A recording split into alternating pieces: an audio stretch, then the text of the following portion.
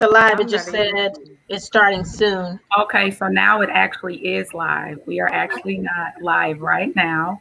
Oh. So yes, you are. I want to welcome everyone to this show on tonight that I am so honored and so pleased to have a group of just beautiful ladies to join in on this conversation. And as we're getting ready, I'm going to ask, because we want to give people some time to like roll in. I get it's just 2 minutes after 7 and to join us. But if you have not done so already, please like the RETV page on Facebook, and you can follow them under Relationship Entertainment Television on YouTube, as well as Instagram, because we have somebody on here that is solely an Instagram person. So we want to make sure we give Angela some credit here. She's not rolling on Facebook like the rest of us. So yes, so please like, please share. We want to, again, thank everyone for joining us. And I have Keantha chilling out in the beautiful state of Washington. I have Tanya, who's in North Carolina. I have Hadia, who's here in Texas with me, who's actually celebrating her birthday, y'all. She was kind enough to come on for a bit, so happy birthday. Happy birthday. Happy birthday. And then, last but not least, we have Angie and Crystal, who are from my hometown of Milwaukee, Wisconsin. Hey, Lauren, we see you. So we're going to have quite a few people. People are giving you a shout out. Somebody said happy birthday to you, Hadia. So yes. So tonight's topic, we are talking about all shades, all textures. And I know that Hadia will probably have to leave us a lot sooner than everyone else. So Hadia, when I told you about the topic, what was going through your head when I asked you to come on for us to have this conversation in regards to women? So normally when people ask me to be on shows and they give me a topic, it's I'm thinking, okay, let's be political. Let's talk how shades go. But coming from you, I know it came from a good place just to give my insight on all shades. And I was very excited about it because I literally had this conversation with someone else the other day about being a dark-skinned woman. And I don't know how far you want me to take it because you got your questions going on. So that's where it is there. So now go for it. We listen. I told you we're all in this together. We will. Okay. So yes. So I had an insecurity when I was younger because I was a dark-skinned girl in school. All of my friends were light-skinned with the long hair and the pretty eyes. So they say, most of them were contacts, but that's neither here nor there. So, I thought, okay, I'm not pretty enough to be the cheerleader. I'm not pretty enough to be on the drill team. I'm a great dancer and so on and so forth. But I always had an insecurity about myself, about my skin tone. I even went to my mom and said, why am I darker than everybody else in my family? Because everybody in my family is a fair skin color. They're not as dark as I am. She sat me down and, explained that, your black is beautiful, regardless of what you are. What if you're lighter or darker, it doesn't matter. You are Hadia A. Frey at the time. That's who you are. Don't worry about your skin color because your skin color doesn't define who you are or who you're going to become when you get older as a kid. I have 2 daughters now, 14 and 9. My 9-year-old does it all the time. She's like, I'm dark skinned. What does that mean? Like, these girls are lighter than me. Their hair is longer than mine. So when she gets her hair braided, she's always flipping her hair. And I'm like, child, what is you doing? She's like, well, my hair is not long enough and I can't do this and I can't do that. And I had to explain to her that, it doesn't matter how much hair you have growing out your scalp. It's hair. It grows out of your scalp. It can grow fast. It can grow slow.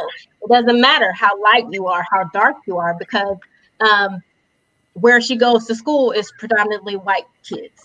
Right. And so she thinks that they're privileged. and they can do whatever they want because of who they are. But I just explained to her that's not the case. You who you are, God made you who you are, and you will continue to strive and do what you need to do for you. Don't worry about anybody else.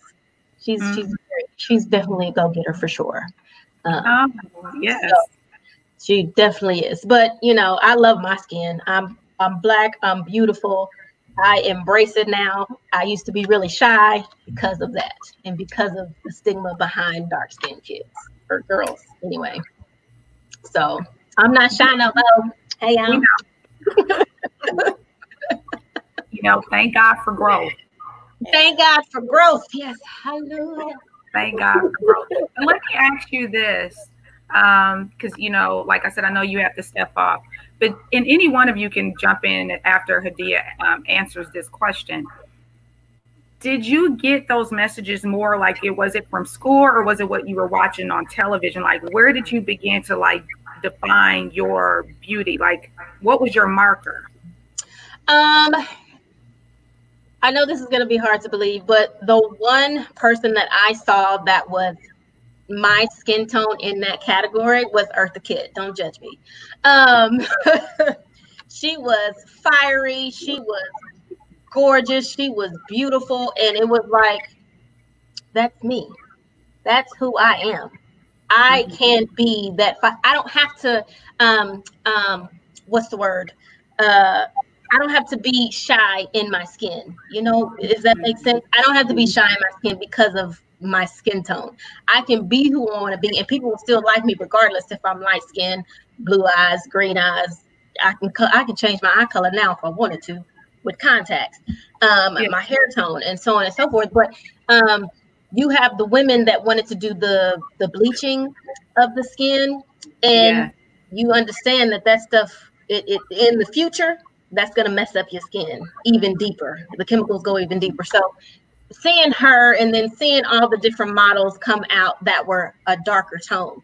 You have that one model. She was a heavy set model. She was really, really dark, and she was a heavy set model. I don't remember her name. I probably should have looked this up before then, but she also. I think. Okay, so we lost Hadia just for a moment. While we wait for her to connect back with us, Crystal, I'm going to ask you to talk about your experience, your journey into loving the skin that you're in, and even maybe some things that you've experienced being one of our lighter sisters. Well, my journey was very different. It definitely was a very unique journey. I remember from, elementary school, I would go to school. I went to it was a very diverse school. And I would get teased a lot by, and I lived in 53206, which is one of the most urbanized, areas in Milwaukee, That's and where I'm from. Yeah. And so, I was this high yellow girl from the hood. And so not a lot of girls look like me. And I really didn't understand until I started going to school and things like that I was any different, because my family, the way that my family is, all of us are, fair skinned, or, we have a wide array of complexions in my family. So I didn't really feel that until I got to school. And quite honestly, it was very hard for me. I got teased a lot from African-American people because obviously I say I'm Black, that's what I know. And when I would get to school, I got teased quite a bit because, no, you're a white girl. And I got called white girl. And that, I took offense to that. And so I would come home and I would tell my mom, they called me a white girl today. And then I would get told all of these catchy phrases that you go back to school and say. No, you tell them that Black people come in all different colors, shapes, and sizes. And I'm one of the, the many colors and all of these different things. And so I had to learn these catchy phrases to be able to go back and have these comebacks with these girls. And some of it, I ended up fighting a lot because of it. My hair was pulled a lot. So it was a very different journey. Very different. You know, I will say that there also within the Black community, we have kind of that stigma. I think that you know, that lighter skin means that you are treated better and things of that nature. But there is, on the flip side, there's some things that we go through too. You know, not feeling as if, you know, because sometimes I walk into a room and it's like, okay, do they know I'm Black? Are they going to know? Are they going to think I'm Black enough? Or, you know, that type of thing. So there was a lot of that, especially from elementary to middle school. Not so much in high school, because by then I was kind of like, look, this is what it is, and this is who I am, and come on with it. You know, I had developed very tough skin for it. But you know, that was probably the most difficult part. I remember one time somebody said to me, and this was, you know, a Black person, they had said to me, and they were introducing me to someone, and I heard them kind of talking over, like, you know, I had kind of turned my back a little bit, but they were having a conversation. And I think that the question must have been something along the lines of, is she good? Is she cool? You know, that type of thing. And they said, oh, you don't have to worry about Crystal. She's not light skinned. And so then I kind of interjected myself back into the conversation, and he said it again. Oh yeah, you know, she's not light skinned. And I'm like, well, what do you mean by that? Like, what do you mean? I am light skinned. What are you talking about? And the comment was, you know, to be light skinned is to be shady, or you know, that type of thing. So you don't have to worry about Crystal. She's not light skinned. And then when you think about maybe like the Drake song that he has, and he says in his song, I'm light skinned, but I'm still a dark skinned nigga. That is a very real thing, is that, you know, you're light skinned, but do you act light skinned? You know what I'm saying? So my journey has been very different. Very different. Yeah. You know, that's interesting. Now, those of you that know me know I'm gonna go all the way back, long before any of us were thought of. And after I say this, Tweety, Keantha, I want you to chime in.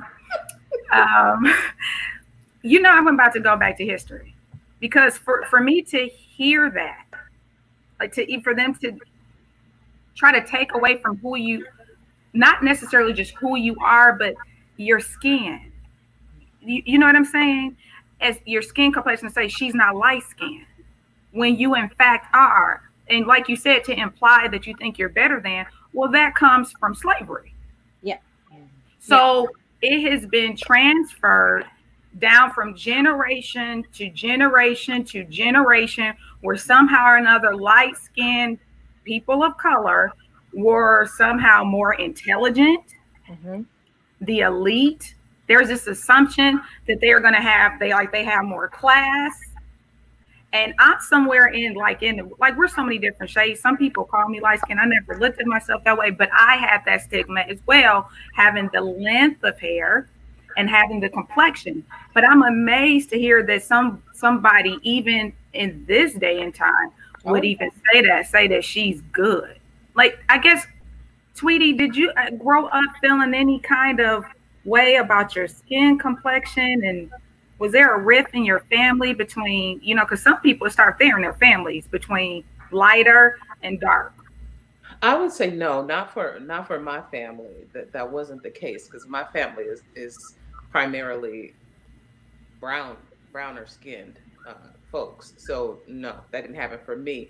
But I do know that though the truth about colorism is real, and I do know that people say things and have always said things like what she was mentioning. You know, if you're fairer skinned, you're prettier, or you might be shady. Like, there's all these stereotypes that are associated with our skin color, things that we don't even have anything to do with. But I'll tell you, as Black people, we perpetuate some of those stereotypes too. We do.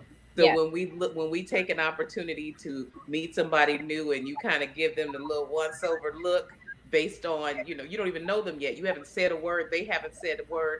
One of the things that you're looking at is you're being conscious of color and things like that. And so that exists, and that's sad to say, but it really does exist. I don't think that I really recognized for myself that people felt differently about color until, believe it or not, I would say maybe 10, maybe a little bit over 10 years ago, I was actually in a relationship, and it was someone who said to me after uh, after I made them available to industry, that said, you know, I'm looking for somebody that's a red bone. And I thought, wait, what you trying to say? What are you saying? What is that saying? Because why would that even be anything that comes up?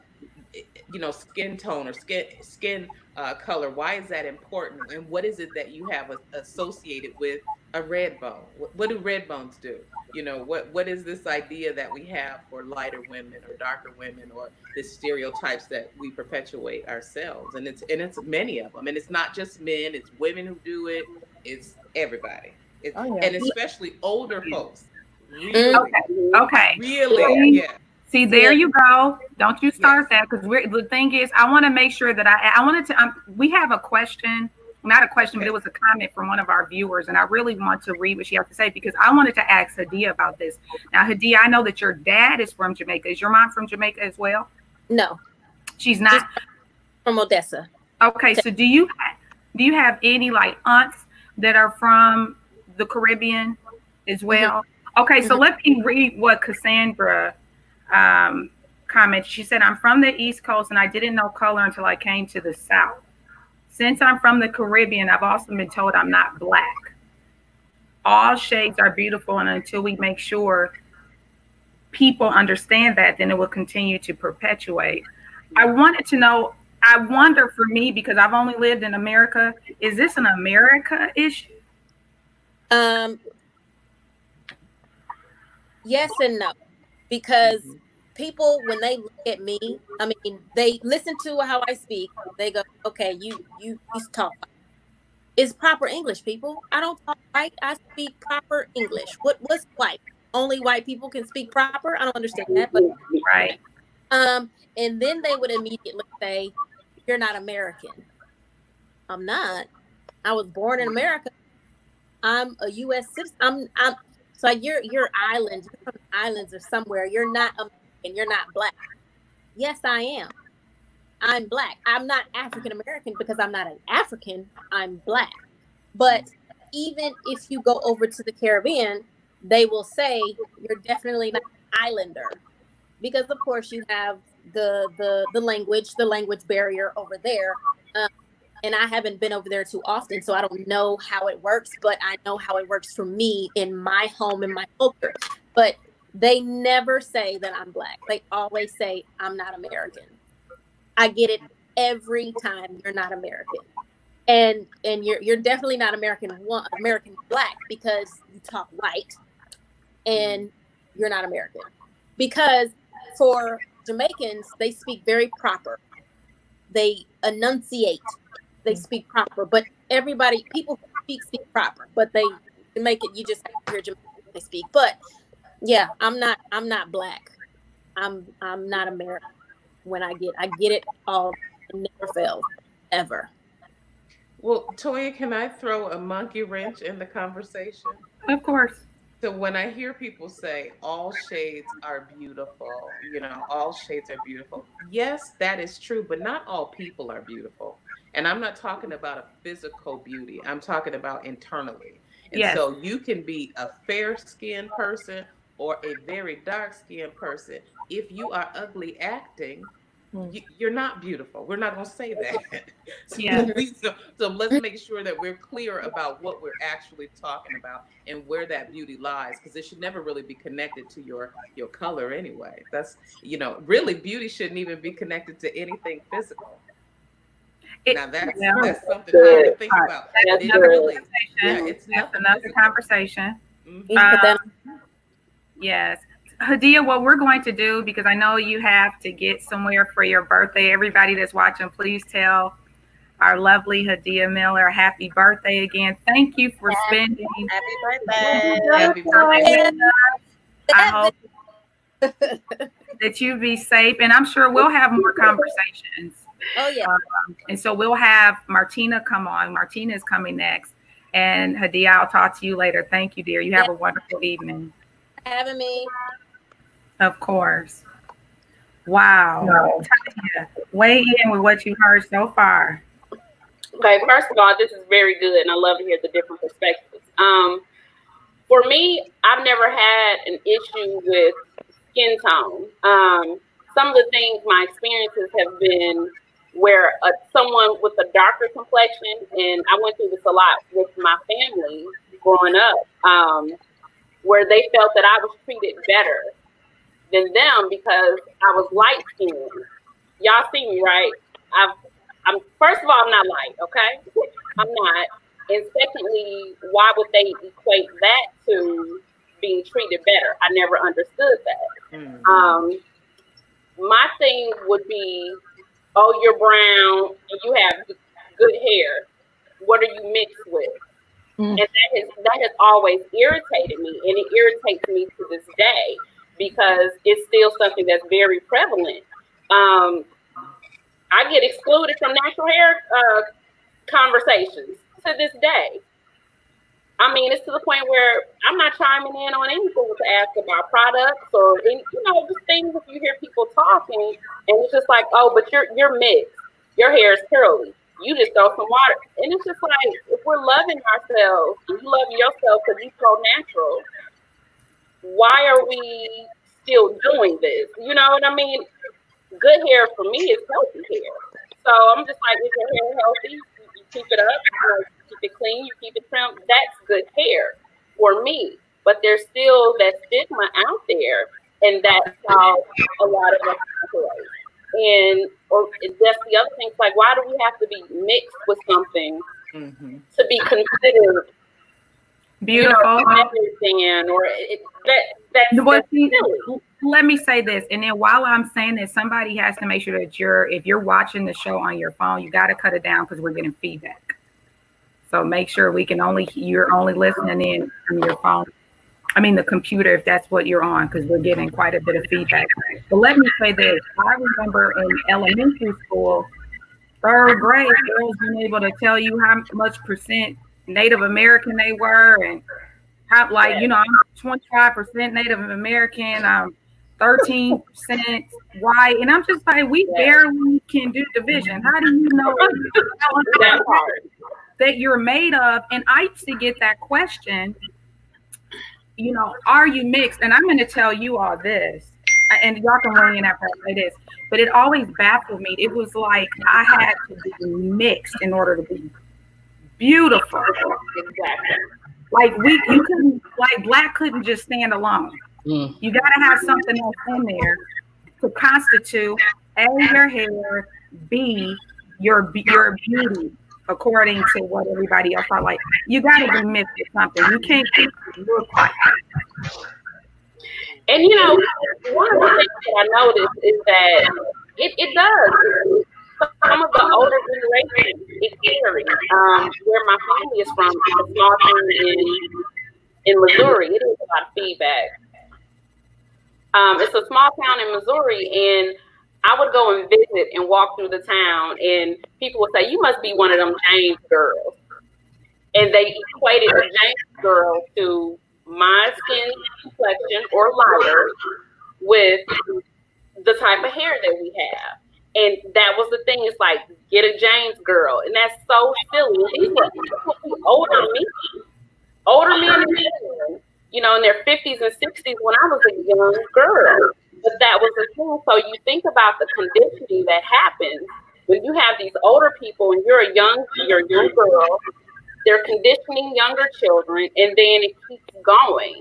So it's, that's amazing when we still see it now in women our age. Okay, we're going to try this again.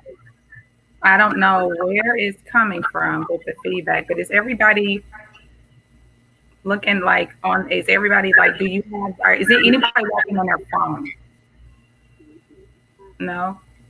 I don't know where the extra sound is coming from. But we're going to keep on rolling. It's nice to have you, Martina. We got to give you a proper welcome because I know we're switching that. Hey, y'all. Hey, Tina. And so I know Angie's been sitting there pretty quiet, and I know I got to get ready to switch some people out. But Angie, I'm going to have you come in a bit, and then we'll go to Tina. as far as, you know, some, you know, look, okay, so Angie and Crystal are cousins. And so Crystal talked about her family, you know, has that complexion. Angie, did you have any trouble in school because of your complexion, because of the length of your hair? Yeah, when I started school, I started in Pewaukee. So my dad worked out that way.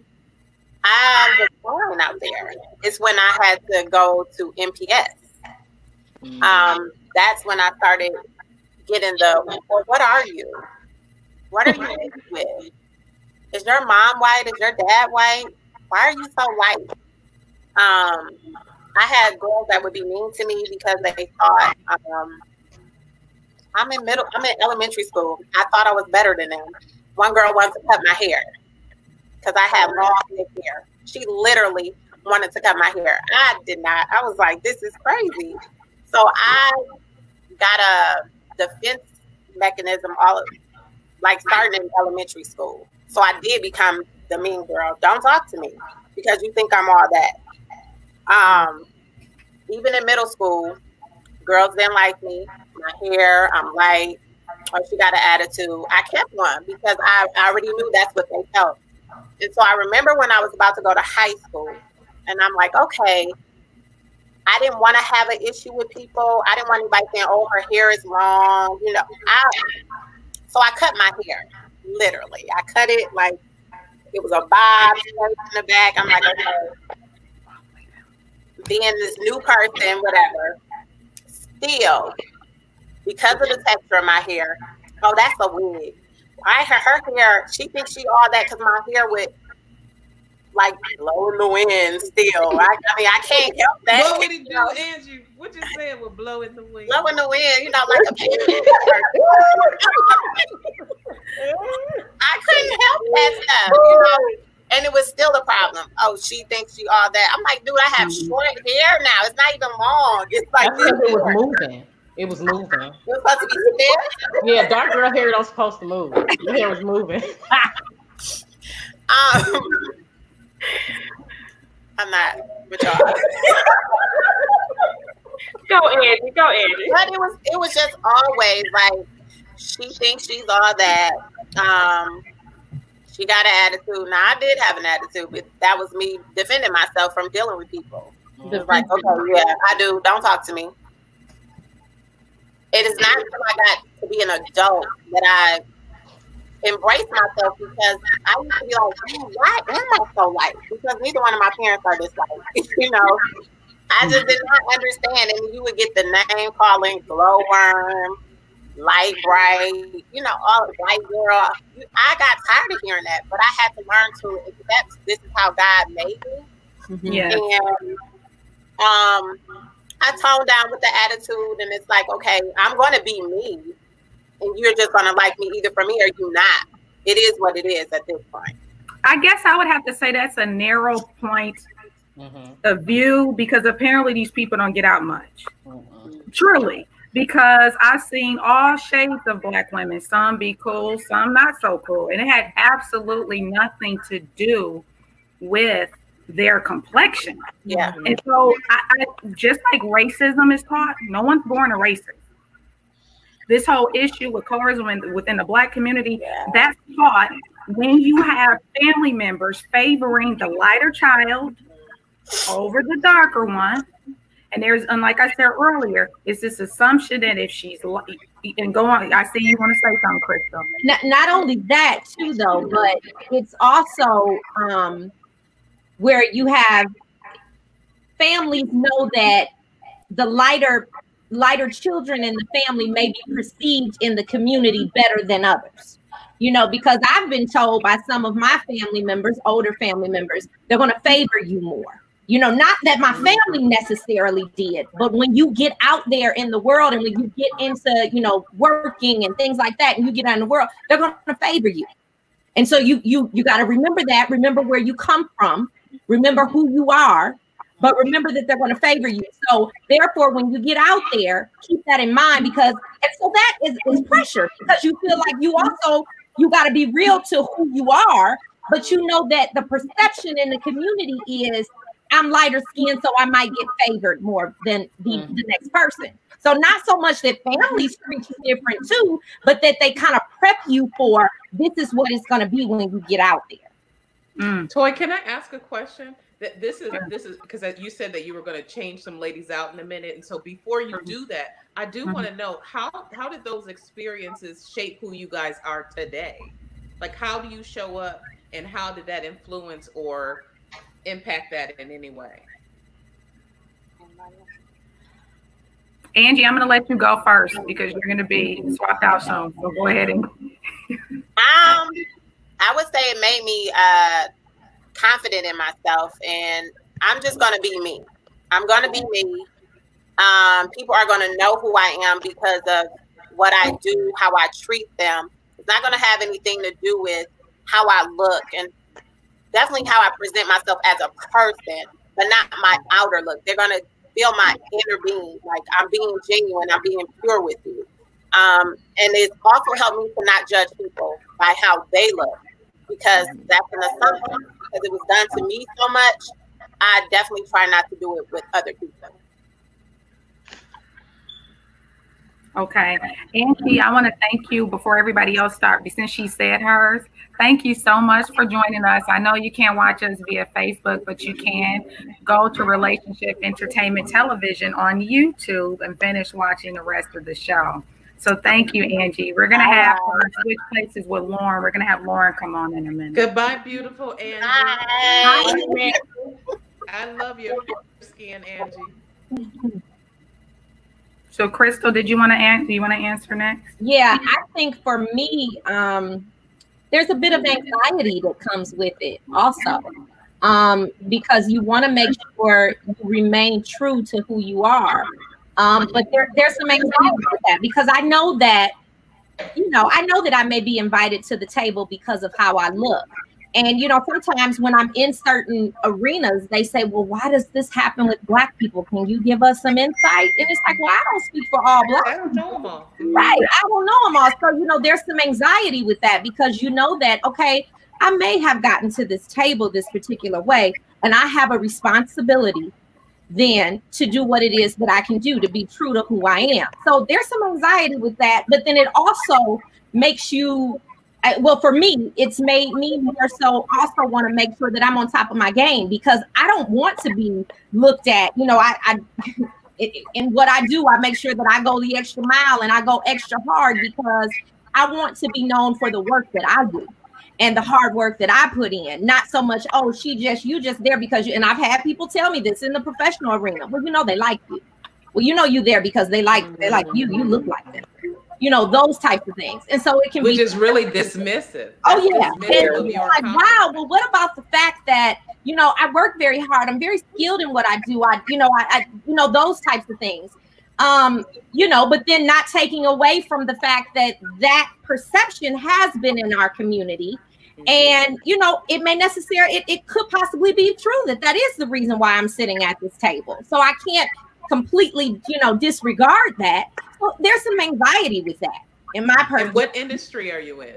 So I'm in social services for the state, and I have contracts that I negotiate with the state. And, I have been told from people in my own community, well, you've gotten so far because of what you look like.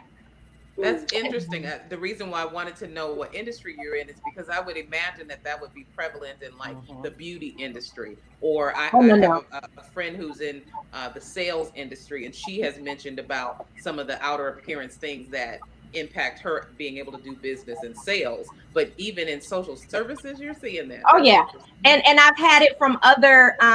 What's so disheartening is that it mostly comes from. Well, it comes from people in my own community that feel like, that maybe in competition with the work that, doing the same thing that I do. And they would say, well, you're only there, Crystal, because of what you look like. They like you. And it's like, oh, really? It's not because I got a bomb program that you don't know nothing about clearly for you to even make that comment. But okay. So, It for me, it can be some anxiety with it. Definitely so. Tanya, I'm going to go ahead and have you answer that because we're going to get ready for our second crew to come in. For me, I think it's made me more uplifting to women. It's not uncommon for me to tell another woman that she's beautiful, all shades, because I know that they don't hear it all the time. And my mother raised us to be that way because we had all shades in our family. So for me, it's more about uplifting. And I think for me, it's a little different because I'm in the middle as being, labeled as a brown skinned woman. So, there were certain things that I just didn't experience. So for me, it's just like, listen, you're beautiful. If you're beautiful and it shines from the inside, you're beautiful. It doesn't matter about color. And I make sure that people know that. That's great. Fantastic. Tanya and Crystal. Hold on. Let me see. First of all, let me tell y'all this. We're so happy to have Lauren, but we're going to have Martina, Miss Parker, give us a talk about her experience. Quickly, Lauren, thank you for joining us. We want to give you a proper to have you. While we're waiting, because we'll do some switching out, I'm talking to the owner of RETV. Again, those of you, if you have just tuned in, please like and share. Hey, I'm going to do a little commercial break here, and I always feel like my grandmother when I do this. This is a private-owned network, and this gentleman and his wife is trying to build a platform where especially a lot of us, people of color, can go to a network and receive some information that is going to enlighten us, is going to educate us. That's important. The only reason why I've been able to do these shows for the past 6 weeks is because of RETV. Now, we're not taking up an offering, but we are asking you all, really, because the truth of the matter is, let me just go ahead and pause right there. A number of you are watching this because your friend is on. Some of you have never been here, but you want to support your friend. Okay? That's fine. Huh? That's okay. I didn't hear you. I said that's fine. If that's what got them here, that's fine. But here's the thing. There was no fee. And we will support people that don't even know us. So if you're on here supporting all of the ladies that you're going to see on here, all we're asking you to do is to like RETV on Facebook. Follow them on Instagram, Relationship Entertainment Television. And they are also on YouTube. Now, they should have some information, on the ticker. But please like, please share. This is some great information because this is a very important conversation because it keeps repeating itself with our community. It's something we're not doing enough of, and maybe it's just the exposure of it. And really, this too, call people out as soon as they say something outlandish. If you hear somebody talk about, somebody's skin complexion in a negative way, or she only got that position because she liked, if you hear it, you need to challenge that person with that nonsense. I really want to thank Crystal and Tanya for joining us. We are going to have Karima to come on for Tanya. And I think, let me see who else we have. Okay. Karima to come on for Tanya. And then Crystal, I believe you can still stay on for Crystal, we're going to have you go off and have Gina come on because she's waiting as well. But thank you, Crystal. No problem. Thanks for having me. Thank you. You're beautiful, Crystal. Stephanie, thank you are beautiful. How are you? Thank you, Crystal. Bye-bye. Okay, so I said we wanted to have Tina weigh in.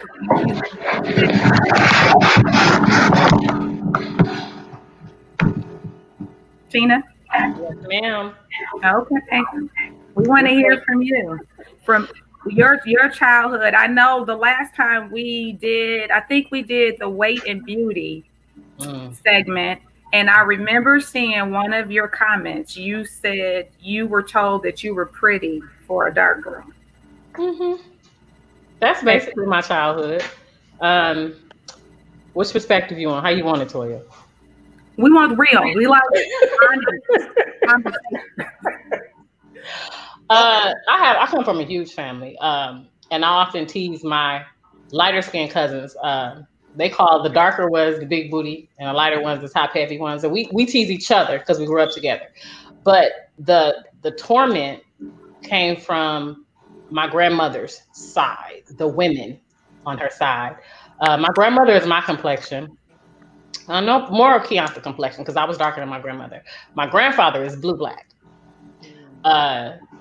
Growing up in a very healthy, loving family, my grandmother's kids, my grandfather's kids, we always affirmed each other. That was never an issue. I never had an identity issue growing up in my immediate family. But when some other family members of the lighter skin tone would come over, one, they were shocked that I was doing well in school. Two, they will always compare me to my favorite cousin, who was kind of like my sister Trisha, because we're the same age. And they would say, "Oh, look at Trisha, she's so cute." And then they would go, "Look, Tina, you cute too to be dark." And I'd be like, and I would hear this all the time. And so I'm in high school now, and I'm ready to tell my grandmother sisters how I really feel. And being the God-fearing woman she is, and that she raised us to be, she snatched me up real quick and was like, don't do it. You know, just that whole talk down. Like, Tina, you don't even need to feed into that. You know who you are. You know that you're beautiful. You know that you're this. I've never had anyone else say that to me, except for that side of the family. And it was always the women. The men in my family have always told us how beautiful we were. You know, little Tina, this, you're going to be all right. I just never experienced that. And it took my grandmother to sit me down and tell me, yeah, I am the darkest of all my brothers and sisters. She raised a lot of them. And then I said, well, why are we so dark? And they're like, light. Hi, Lauren, I love you. They're Lauren light. And she would go, because I had a separate father. I'm the only one that wasn't born from that marriage, even though she raised all of them. So that was an issue for me growing up because it affected the relationship I had. I'm not gonna lie, I wasn't in a rush to go to funerals. It made me feel some type of way. I kind of had a still heart towards them, but I know I loved them because they were my grandmother's sisters. And my grandmother she would rub it in. She was like, you was raised better than that. And I had to look at her strength to really understand the depth of love I had to give. Like, I don't have to like you, but I have to love you. And Keonta hit it on point. She said, beauty is not what you see, it's what's within. And to me, growing up, I thought they were so beautiful. This is a wig. Their hair looked like this, and it was long and beautiful. And I'm like, how could they act so ugly? And I remember telling my grandmother, I said, why would you even say that to a kid? Like, we had some deep conversations once I got into middle school and high school that I think she really did save, because she was raw with me. And I had to be raw with her and say, well, Grandma, I don't like them. I don't like them. I know they're your sisters. I am going to drop Auntie such and such off at home, but do I have to? I don't want to be in the car with her. None of them came to my graduations. None of them, people who know me know that, yes, my grandparents raised me, but I was a single mom. I did a lot of things to overcome some things. That side didn't come to graduations. It's almost like they wanted to see us do bad. And just to keep it 100, it was the darker kids. But I thank God that my grandmother, having the heart that she did, she always allowed everybody over. My house was always packed growing up.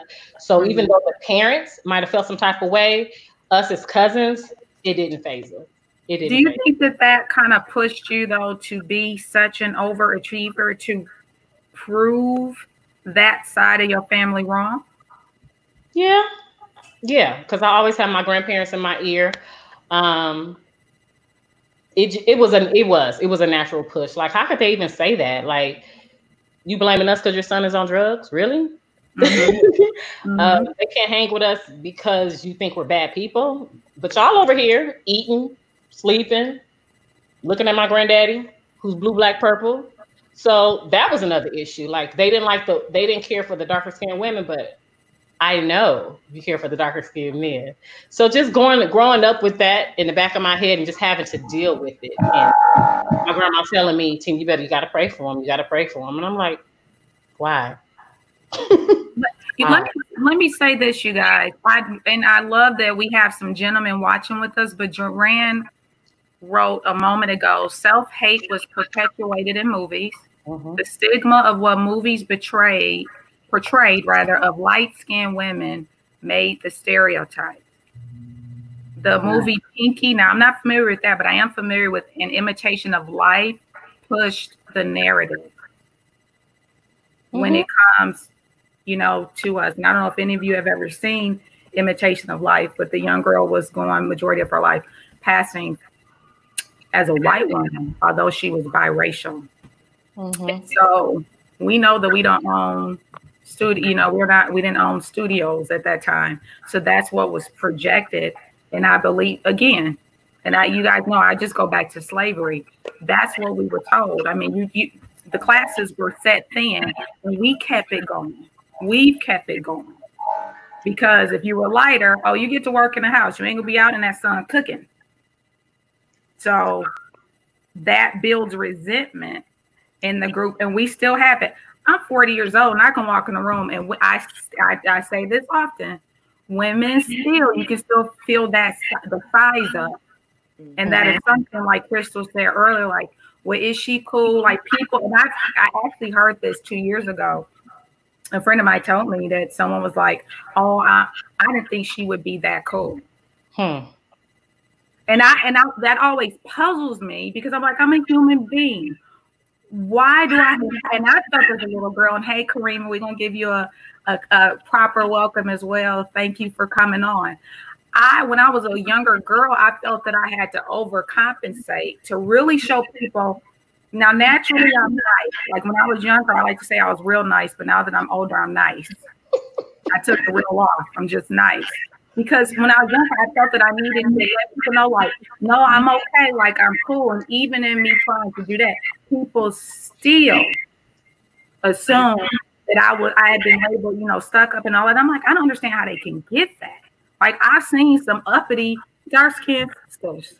This isn't based on, you know what I'm saying, on your complexion. We talked about that before when we did the show Weight and Beauty, how just like there's something that you shouldn't feel confident because you're big, because you're tall. It just has to stop. Well, here's the other elephant in the room. Well, I don't know if it's an elephant or not. Could be a tiger. I don't know. But the other thing in the room is that older Black women, and they may not like this, and I've always been the one to push back against older Black women too.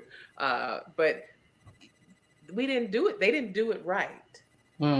I'm older compared to you all, but I'm talking about like my mother's age, my grandmother's sisters, like they didn't always get it right, those older generations. And it's unfortunate that some of the beliefs that they had caused some of the issues that we have and that we experience. And I don't think they get let off the hook. However, they only taught us what they knew. Right. They only gave us the information that they had access to.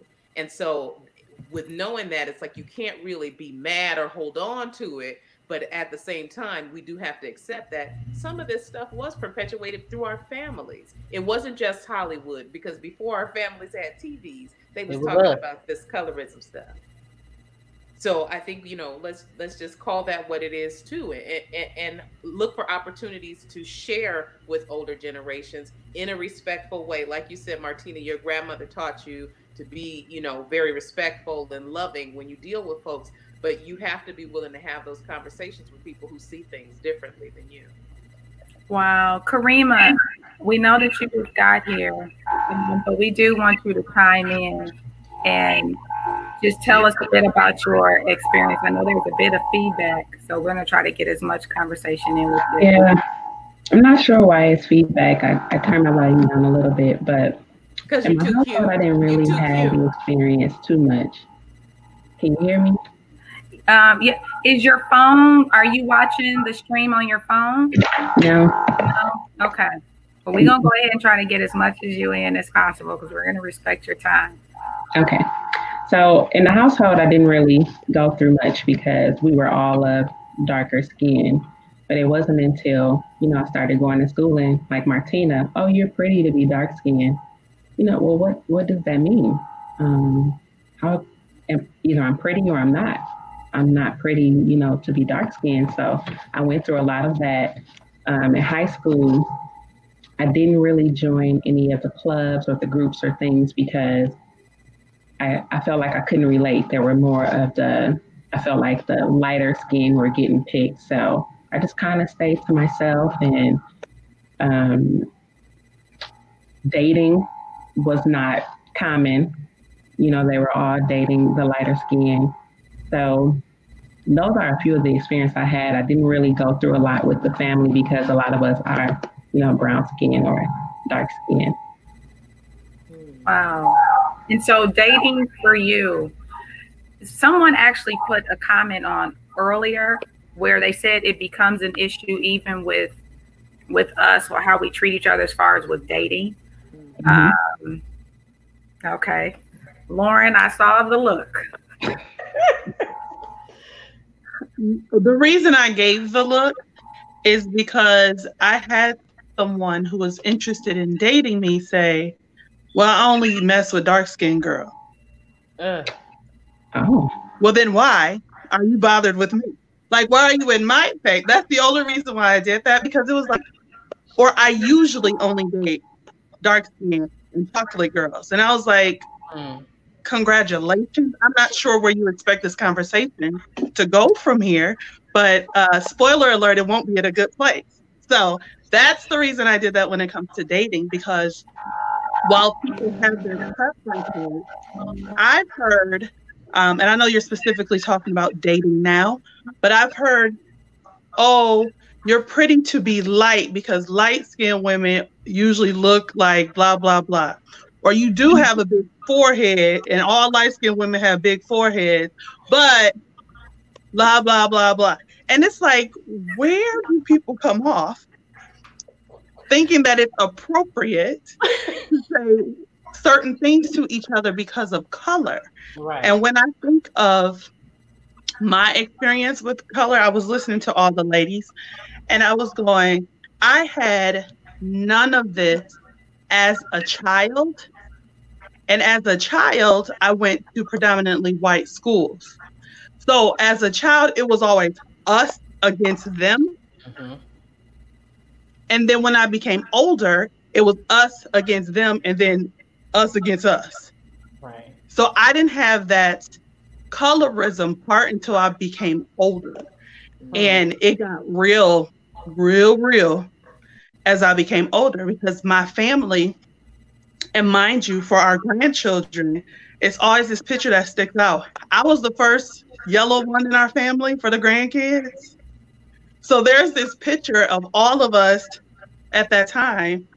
And it's literally like one of these things are not like the other, because everybody else is brown skin.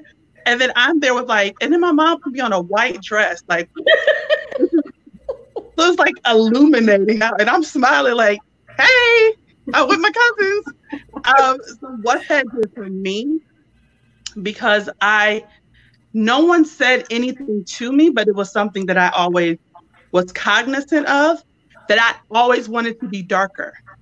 I didn't become okay with my skin tone until much later on in life, because I always wanted to be darker, because my older cousins, are you kidding me? I thought they were just so beautiful and they were so fly. And Tiff had the asymmetrical haircut, and Cody had, you know, her dress for prom. And I would just sit there and go, oh my God, they are beautiful. So I always wanted to be darker as a child.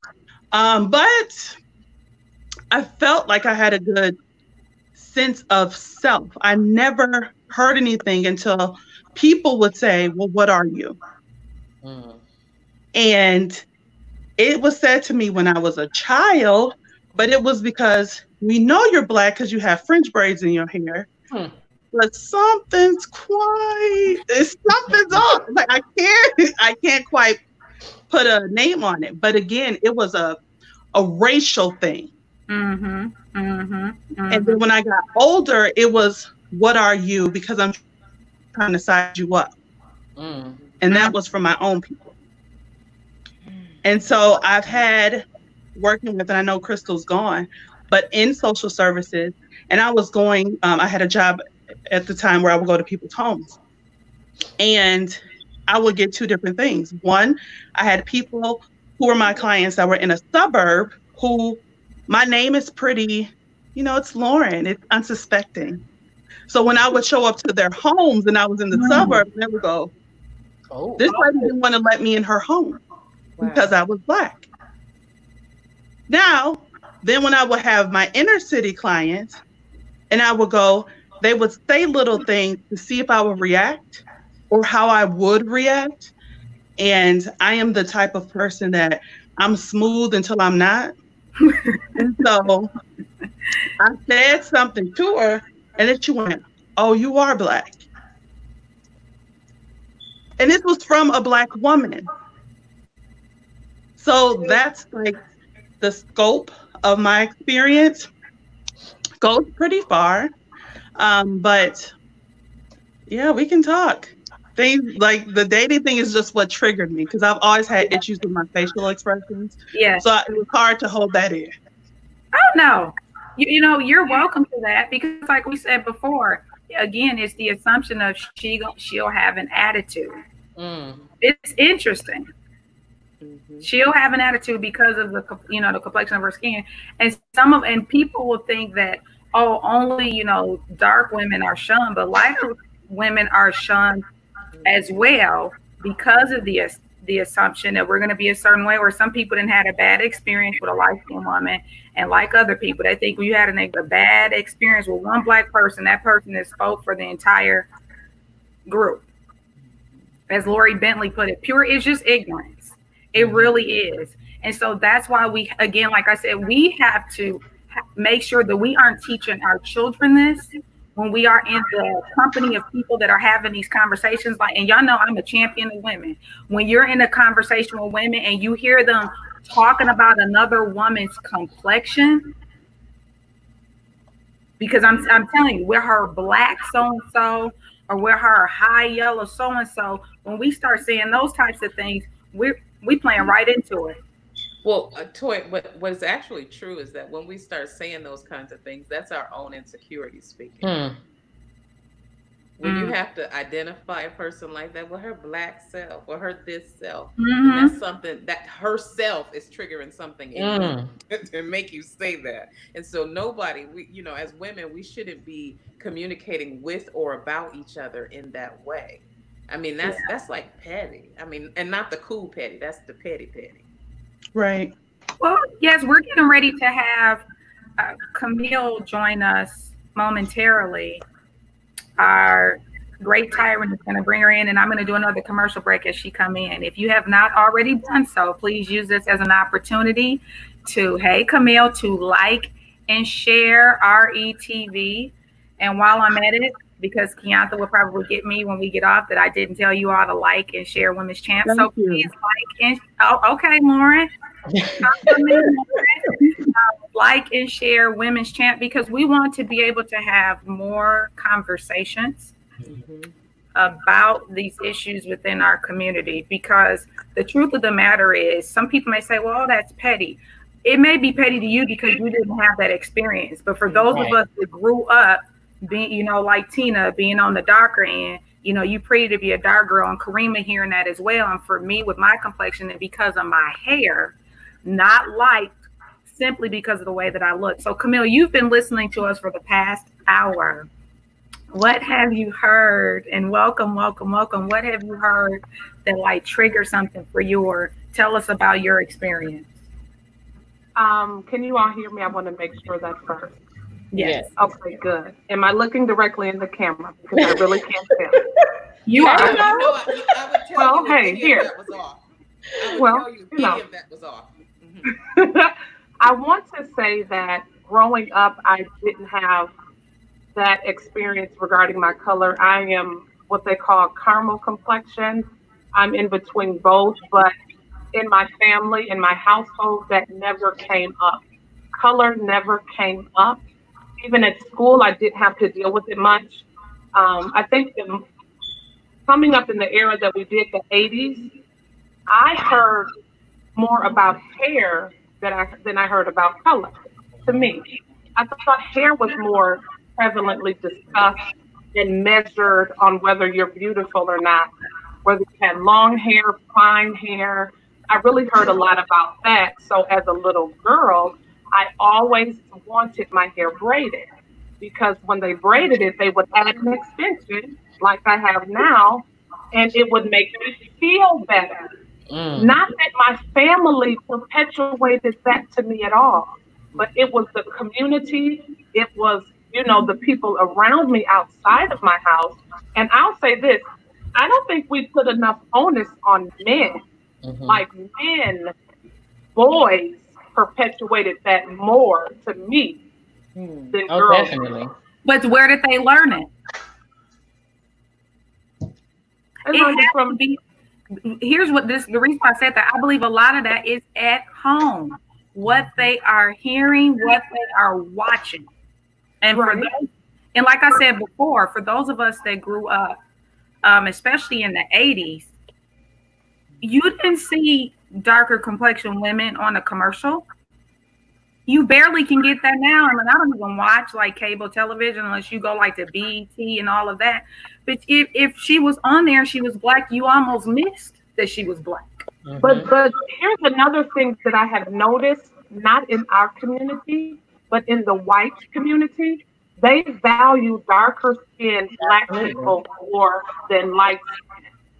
If you look at white men normally marry a woman who almost looks African or African. When they go black, they go black. They go. And let me tell you why. Because if we're talking about things from slavery, we only look at it from our point of view. Look at theirs. Yeah. You know what I'm saying? You had to sneak.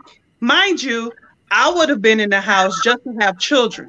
But I would have been in the house because I would have broke in the damn house. Look, but they would have really preferred. Wait. Can we get something clear, ladies? The folks that were in the house because usually they were more closely related to the masters, which is why they were so light. Well, and they also had air conditioning. But the person that they would have chosen would have been everybody else. Tina lost it.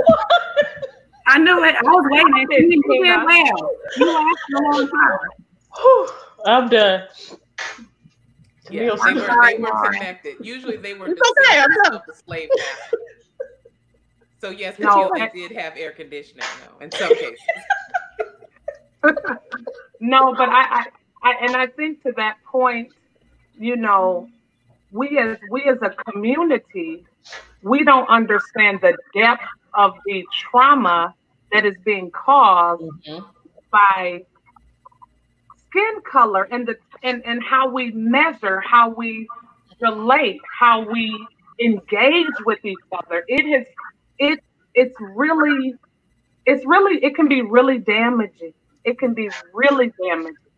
People will not, like Karima said, people will not get themselves involved in things because of the perception that they have accepted from other people.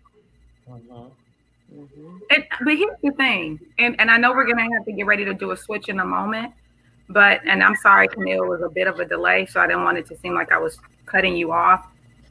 But again, it's both ways where I experienced stepping back because I was being talked about not only by students, but by adults in the school. You know what I'm saying? So this runs really deep. I know that we had another comment, but I want to thank Keonta and Martina for coming on, and Karima, because we're getting ready to do a switch. We have Anna, Toshiba, and Jenna getting ready to come on with us. But I want to thank you all for your time. Don't leave us. Still make some comments and stay in the conversation. Absolutely. Bye, pretty girls. Bye, ladies. Pretty girls. See you later. Bye, dear. That was wonderful. Hey, ladies. Hi, Anna. Hey, honey bugs. How are you? I am doing okay and listening to this interesting conversation. Hi, I got a lot of comments. Okay. Hi, Toshiba. Can you hear me? Sheba, say something so I know that we can. Hi. Okay, there you go. And then, Keonta, we got to have you gracefully go out so we can have Jenna come in to join us as well. And then we'll Hello, ladies. Can you hear me okay? I can. Hi, Sheba. And we just want to make sure that everyone is logging in. If you have Jenna, if you're watching it on, if you have like your phone nearby, make sure that your volume is down so that we don't receive any feedback. But I want everybody to know that's joining us now. So part of the reason why we are having this conversation today is because Anna and I were in a conversation a few weeks ago, and she was talking about how her daughter is of a lighter hue, and she felt like if she said, "Look at my red bone," she would have basically been crucified because, and she said that there is that contradiction. A double standard. Yes, the double standard, because a darker woman can say, "My melanin is popping," but for those that are lighter to say that you're, look at my light skin, you don't hear that. You hear darker skin being celebrated, but you don't. I've never seen it. And if anybody else on here has seen it, let me know. But I have not seen that. So Anna, you want to expound and even expound on that, and then even talk about your experience? Yeah. So I'm just gonna give a little background on where that conversation came from, and I can speak from being like the biracial side. I am half Black and I'm half Italian. A lot of people don't know my background is with my Italian side. Because of me being Black, it was not accepted. I couldn't celebrate being Black on that side. And with me being the light skin, as what they say, the quote unquote good hair in my mother's side, I really couldn't celebrate, felt like I could openly celebrate being light and having a different type of texture hair without feeling like I'm being offensive to the darker tones in the community. Like you said, I really didn't realize it until I had my own daughter, and I see so many of the darky hues being able to celebrate their daughters, and they'll say my chocolate drops, my melanin is popping, and people are like, yeah, that melanin is popping, which rightfully they should. They should be able to celebrate. But if I was to go on there and say, look at my red bone daughter, her melanin is popping, I feel like I would be vilified. Can I say something? Yes. You mean your daughter has melanin? Because I was told that I couldn't wear a melanin shirt because I don't have any. Correct. You see what I'm saying, Lauren? That is exactly like the kind of underlying thing I think is not talked about. I think we champion that, yes, in the Black community, we have all hues. We have from light to dark. But also, I think sometimes it's like unsaid to say, you can celebrate you in this community, but not too much. Oh, yeah. Okay. I hear you. May I speak for a second? Can I jump in there, guys? Mm-hmm. I found that very interesting because I was born in 79, and just like the young lady said who left, I'm not sure what her name was. My experience has mostly been about the hair textures. But usually, I'm brown. I never knew that people that were a lighter skinned brown had that feeling or felt that way, because usually from my conversations I've heard and seen, it's always been that the lighter skinned was of the best pickings or the most beautiful. I never thought to hear a sister that said that they were lighter skinned and they were having those type of controversies or those issues. So that was a wow factor for me to hear you say that. And when you're talking about hair, I wear my hair natural, and I went natural maybe a few years ago. And when I went natural, somebody said, "Oh, you do have N-word hair." And it blew my mind. First of all, what blows my mind is that audacity is at an all-time high with people, and that they felt comfortable to say something like that. But hair does matter, because they assumed because of my complexion that my hair should be a certain texture. And those two don't always correlate, but it's blowing my mind that in 2020, people of our own culture are still having a hard time accepting that we are all shades. But it's almost the same thing as, I can talk about my sister, but you better not say anything, because we can all, if someone of a different culture says something about Black people, we will be up in arms, we will go off, we will have hashtags, we will do all of this stuff trying to say how we are unified and together. But with each other, we have this hierarchy, which makes absolute no, it's ridiculous. So my question, I was just always wondering, so how do we such a, we're talking about years and years of things, and there's layers, there's textures. We can talk about a cultural standpoint. We can talk about the race. We can talk about a confidence standpoint. How do we detox that type of thing? Well, I think it starts with, go ahead, Camille. I think it starts with conversations like these, but on a much broader scale. I think it starts with in our homes.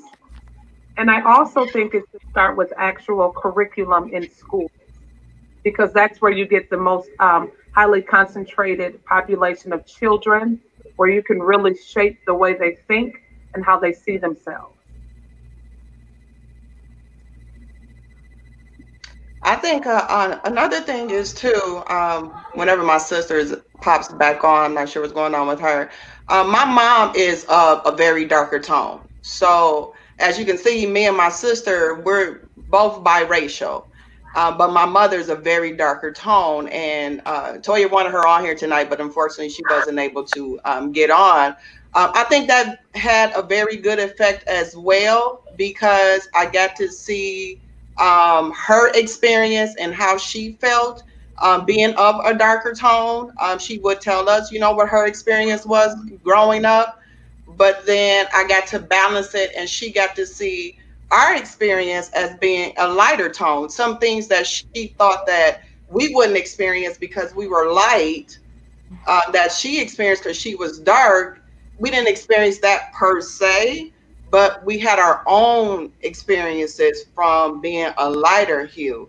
So I think that helped us, at least for me in the household, balance that, of being able to see both sides of the spectrum of how darker skin tones feel and what can be offensive. And for us, she got to see our way.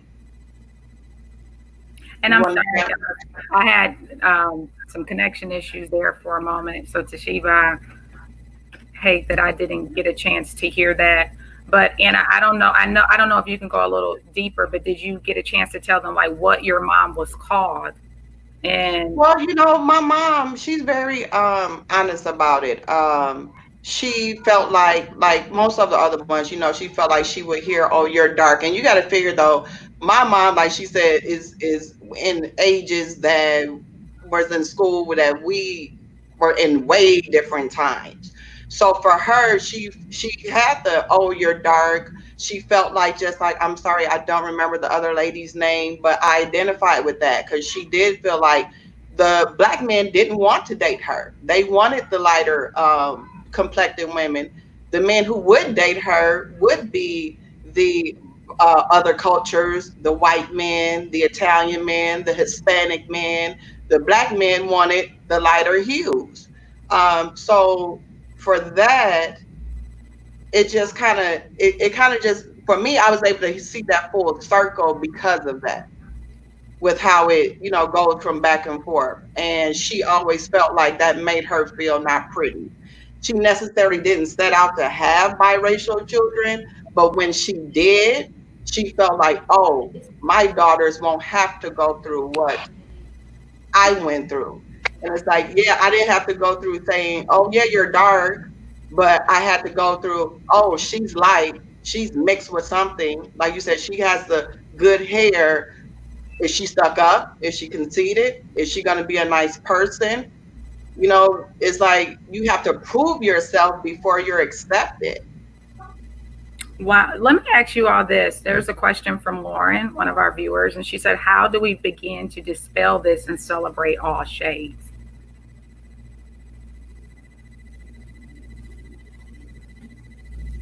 I think it's going to be like Camille said. Yeah, anybody could answer that. Yeah, anybody can answer. I'm sorry that. Can you repeat that question?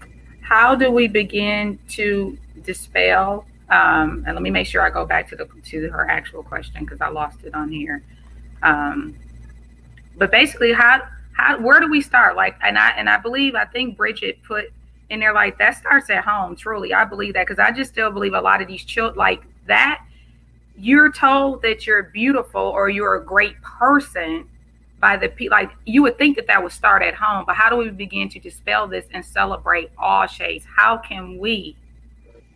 We can start with the group here and those that are watching. How do we begin to celebrate all shades? I think it does go back to what Camille said. A curriculum would be great because Black people are more than just a month, and maybe you get extra posters in the hallway or extra books in the library about who we are. But if it was a curriculum that was put in when children, elementary school, not middle, because a lot of things people don't think children can handle, but elementary school is when you realize that you're different and who you are. And a lot of the colors, like my son is in elementary school and he said, how are you white and I'm Black? So I have to have numerous conversations with him. And I thought he got it and he didn't. And he came back months later and was like, so you mean to tell me you're Black? And this is how he talks. You mean to tell me? So I'm pulling out pictures of people like explaining that we're all on a spectrum and all of that. But we need our people to come and teach children that. And then what we can identify, the reason why I say our people is for numerous reasons, but one especially, if I see someone looking like me, and if they have a hair texture that I identify with, that maybe was shunned, or if they have a skin color that is similar to mine, that maybe was shunned, not only is it introducing the fact that you're beautiful anyway, and there are other people like you, and there's a connection there, but at the same time, it's just letting you're not in it by yourself. And kids need to know that very early, that you're not in this by yourself.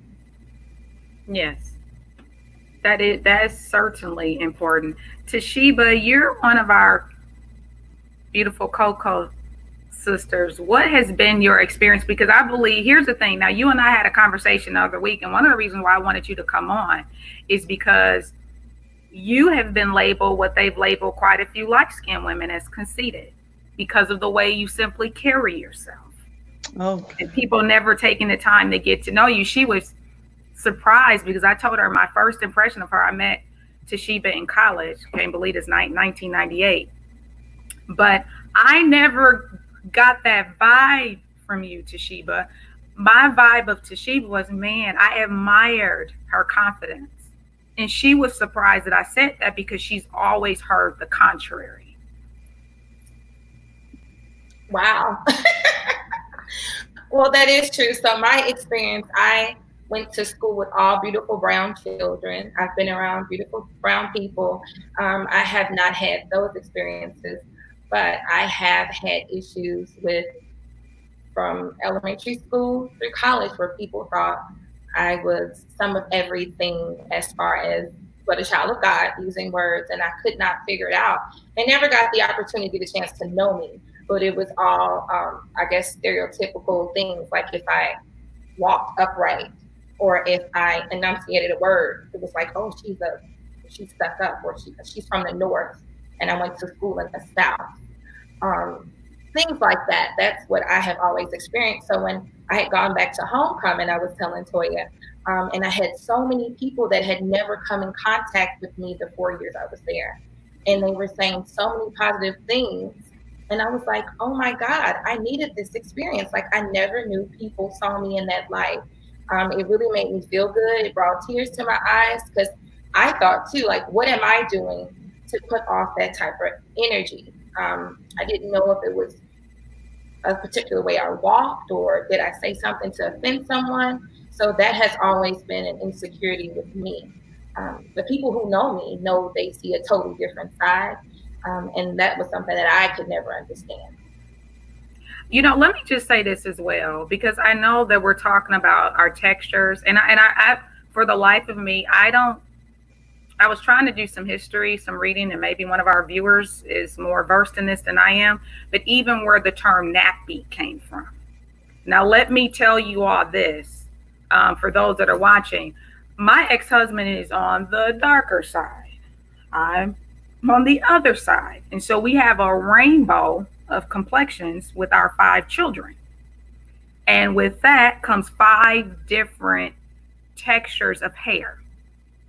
So, and the reason why I said we have to be very careful when we hear something that's off kilter, we have to educate people immediately. You don't have to, you know, pop off, but you can, you know, kindly educate someone and let them know what isn't okay. So we were at the doctor's office, and it was a Caucasian doctor, sweet as pie, but I took my 2 younger sons to the doctor.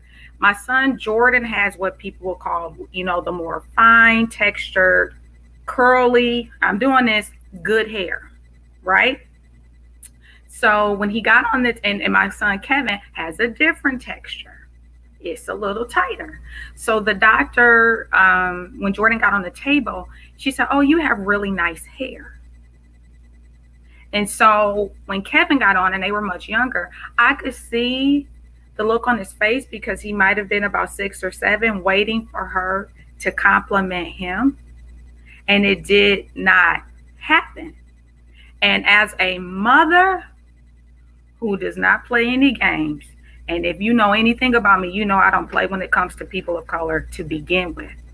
I never train my children to be told that they have good hair or bad hair. We don't even have that discussion. That was never something that they grew up with. It was go brush your hair, go comb your hair. Your hair is hair. So when I asked my sons at the end of the visit, I said, please step out. I had to politely educate that doctor. I said, I know that you probably didn't mean any harm. And she looked awfully bewildered. I said, but we already have enough issues in our community when it comes to hair. My children just have hair. Everybody in the house have good hair, but I don't go around saying your hair is good or your hair is bad. But I had to let her know, you cannot make those comparisons in this period, and especially not in my face with my children. So I had to say something to her about that.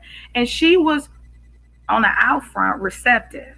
But what I'm saying is that when we hear that, you got to check that. I'm sorry, you're going to have to check that in right away, because that's, you know, that's a lesson. That's a teachable moment.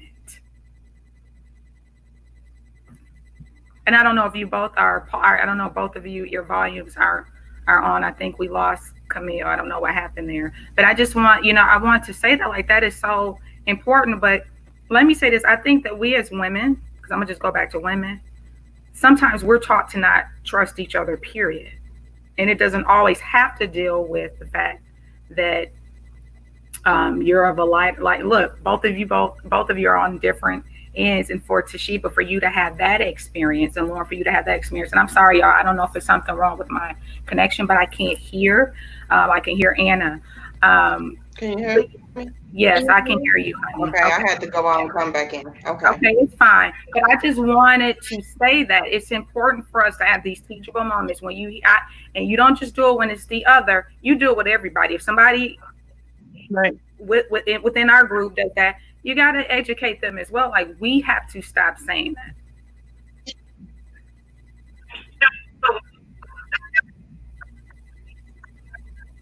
I'm sorry.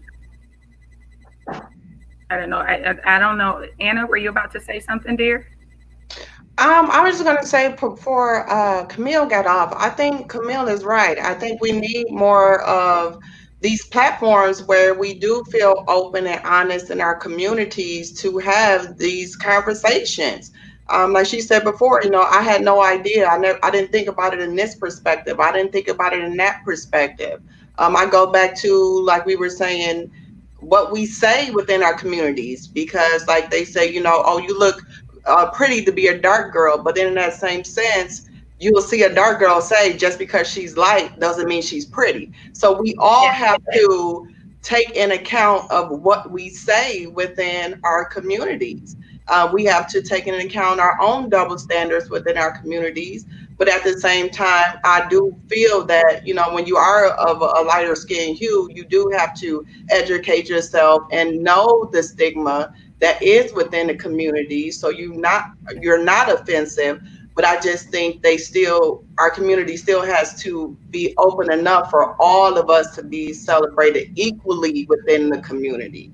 Yes. And I agree. You're back. And with that, switching. And you're back, Camille. Okay, Lauren.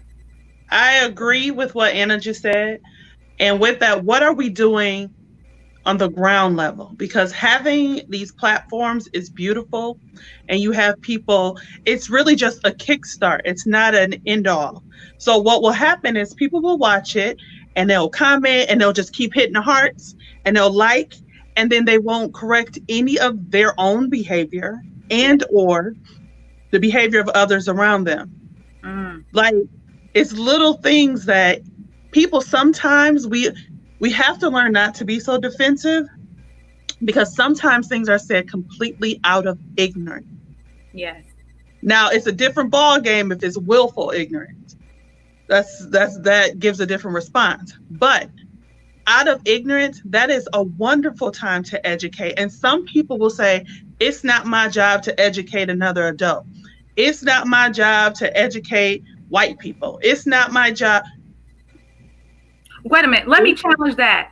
Can I challenge that? Of course. Yes, it is. Because those same people, this is why we are having this conversation tonight. Because they taught, okay, we going back to the 1700s again? Yep. It was taught then, before then. Okay, y'all, 1400s. Because you are dark, you are less than. So we already have to fight the world. And excuse me if I get emotional about this, I already have to fight the world. I don't want to fight my own people. Correct. That's tough. Yeah. And the thing is, I'm over because of the way I look. Let me tell you something. I have to grow up because I am who I am, and I say what I mean, and I mean what I say. It will be misinterpreted as I'm angry. I have had a Caucasian manager tell me that I was that word that rhymes with witch, and for the sake of RETV, I won't say it. But because I stood up, I'm not going to talk about people behind their back. I'm going to address the elephant in the room or state what's the obvious. I was labeled as, oh, you are so and so and so and so, because I spoke up. We have to speak up. And if someone is offended, oh well. Yep. They're going to have to get with the program. But I do get him, because I hate that my connection was lost. I missed the piece about Camille saying I was trying to catch up to you all as far as getting it in the schools. Like Lauren, like you said, we have to start there, because any and everything is being taught to our children. That's another conversation that we would have to have. But we have to set some things in order, like you said. they're not going to voluntarily just give us this information. We would have to fight to have this type of curriculum in the schools for our children, but it starts at home. I am going to say that it definitely starts at home. Camille, did you want to say something? Because I know you had to step out. I think that another conversation, and maybe this is for another show, another conversation that has to be had is, why do we, so for example, the business that I have, it teaches self-esteem. It teaches inner beauty, because my company works from the inside out. But when you present that to, let's say, Black principals, they don't want to hear it. Now, if a white person came in with a curriculum similar to mine, they would be more apt to open their doors to them. I've had Black principals who are women, when as soon as I walked in the door, I could see immediately, oh, I won't get this contract because she's intimidated. And I haven't even opened my mouth. Right. So how can we as a community work together if we in the community are fighting against each other? Yeah. Yeah. And it starts there. That is another conversation, because I definitely want to respect all of Camille, that's that I want you to do good, but not better than me first. That's that conversation. Yes. Yes. It is. It really is. And so I want to challenge all of us. For those of you, thank you that have hung in there with us this entire time. Man, we have to challenge ourselves to do better, to think better, to live better. And I was reading some of your comments. We can also do this in love. And I'm gonna tell you this: I don't care if you did it in sign language or you whispered it. Some people are gonna be offended anyway, because you're saying something that they don't want to hear.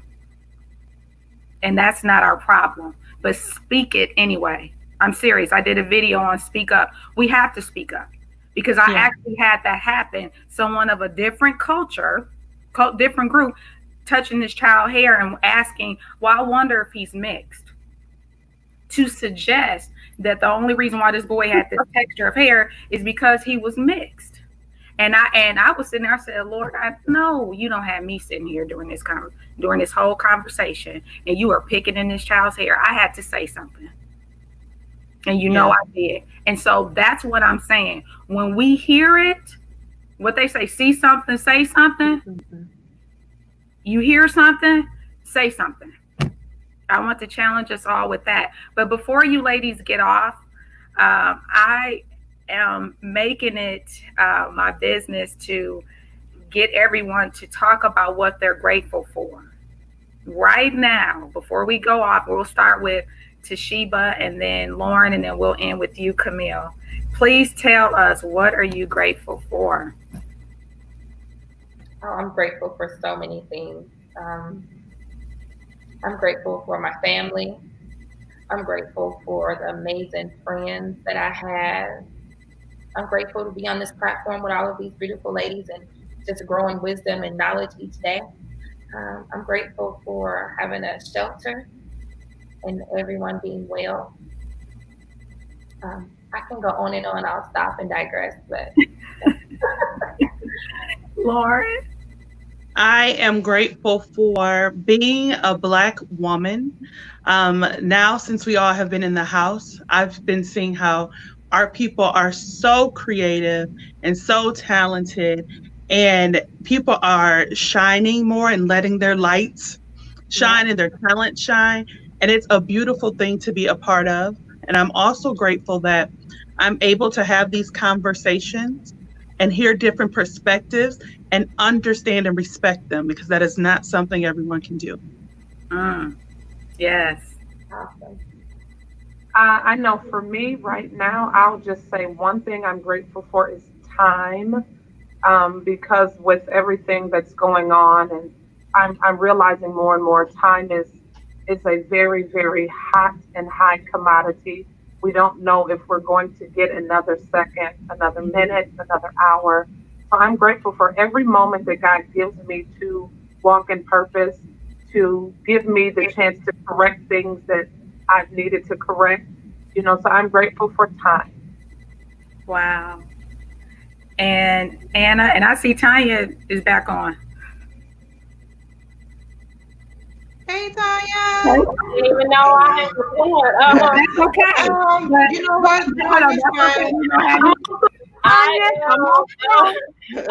Hey, sis. No, I am grateful for life, seriously, and the journey that I've been through. I'm grateful for family, great friends, all you beautiful ladies. I'm happy to be connected to you all, and just support, period, and just actually my walk with God. Like I've grown. That's what I was gonna say, Tanya. Like trumps everything for me. So I'm like truly happy to be here. And when I say here, it's where I'm at in life, it's my confidence level, and where I'm walking and where I'm going. I'm just grateful for like that you keep seeing all on social media that, you know, during this unprecedented time that we have never encountered before, I have lacked nothing. So that's why I'm with you, Tanya. I am grateful for my relationship. Of course, we all still have our anxiety. We all still have our fears. But in the midst of it all, I just think this time, and I think more people have taken this time to really look at themselves and try to reflect and hopefully build a relationship with a higher power. For me, it's God. Whatever you want, you know, we'll just leave it at that. I don't need any Twitter trolling thugs, keyboard thugs. We'll just, you know, whatever you believe, I just hope that you took this time to really get in tune with that and to give yourself a better platform of yourself. And again, I thank God because I lack nothing. Wow. You know, let me say this before I say what I was going to say. We have a couple of, if I can get my mouse to work correctly here, a couple of people that said what they were grateful for, and I just want to read theirs. But Tiffany wrote, I'm grateful for not only setting new boundaries, but enforcing them even through the pain of unfamiliarity of said boundaries, because too long I didn't have boundaries, even with family. And Tiffany, I must say, honey, I agree with you, because I realize that sometimes we can overextend ourselves to people. And I had a hard lesson on that the other week. When you say that you're available for a certain time, stick with it. Because when you try to start accommodating people, that's when you're going to have a problem. Stick with your no. Let no be no and let yes be yes. Keonta wrote, I'm grateful that no matter the experiences you all have had, y'all are some dope, beautiful, and compassionate Black women. So I'm going to tell everybody that's watching, and I know some people had to leave us, but I kind of figured that this conversation would go a little longer just because of the sensitivity of it, because we have a ways to go. So I want to say that I'm grateful for the opportunity to be pushed out of my comfort zone, and I'm going to keep pushing RETV until they get over 1,000 likes, because I know the last time I looked, it was over 600. But please don't get all of this great information and not share it. We will share information with people, and that's why I said that on the onset. We will share other people's content. They don't know anything about you, and the people that we see often that we're, you know, really.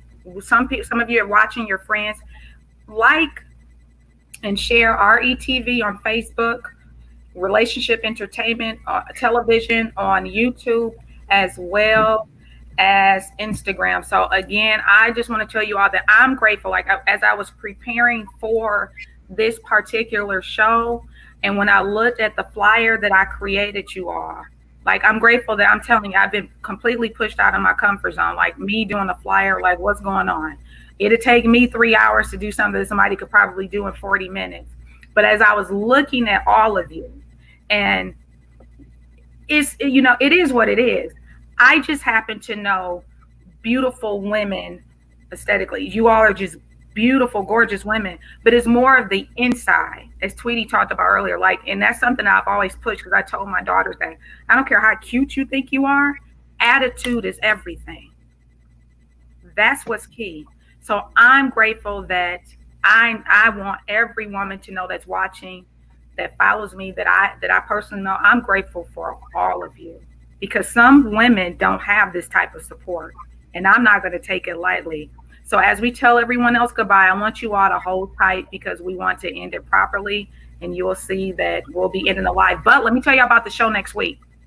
So in that, next week will be 7 weeks for me. So I'm going to have a season finale, and the topic of that show will be, why do men sabotage good relationships? So I do hope that you all tune back in next week. And if there are some men watching, it's not us to bash men, but there are going to be some gentlemen on the show as well to join us. So from me and to everyone else, thank you all for tuning in and watching and liking and sharing. I really hope that you all have a wonderful night. You ladies just hold tight for a second.